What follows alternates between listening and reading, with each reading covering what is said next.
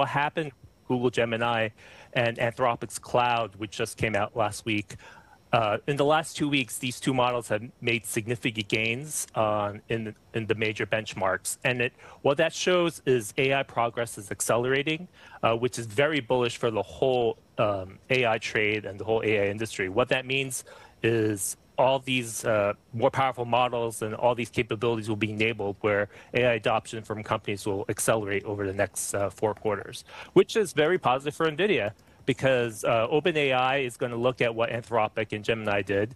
And right now, OpenAI is going to benefit from these new NVL72 clusters that NVIDIA has rolled out just in the last quarter. And right now, Microsoft has these data centers filled with these NVL72 AI servers from NVIDIA, and OpenAI is going to train on those new, more powerful clusters. So I fully expect it in the coming months. OpenAI will come out with a much better performing model, just following the scaling laws that Anthropic and Google have done with Gemini. And in the bigger picture, sort of going beyond this whole TPU-related market narrative, AI bubble narrative certainly played out. And in some parts of the market, it actually moved the needle. But what do you think? I mean, I know that you're very much against that idea, that this is not a bubble, we're just getting started. What do you think those folks who are in the AI bubble camp are getting wrong at the moment? I just think we're right at the beginning of a multi-year, multi-quarter kind of acceleration of AI demand. And what we're seeing right now is the use cases starting to take off. A lot of companies are finding huge productivity gains from using AI and AI agents and AI models.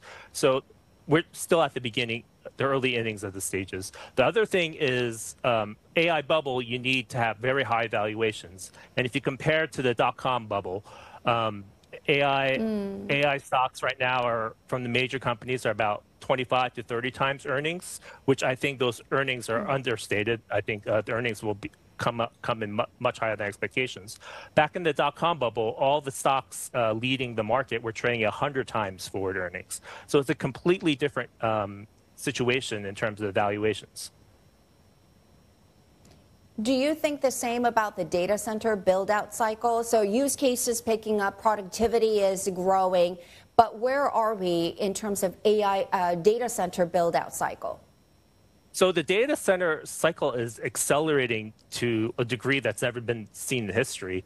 One really neat fact is TD Cowen said in the September quarter, more data center capacity was leased than all of last year. So we're seeing the step function exponential increase in data center capacity. And the reason why companies are building out the data center capacity is they're seeing the demand from customers like startups and enterprises that are integrating this AI and building out their AI model. So what we've seen this year, every single quarter, March quarter, June quarter, September quarter, all the major hyperscalers have increased their CapEx projections over the next year.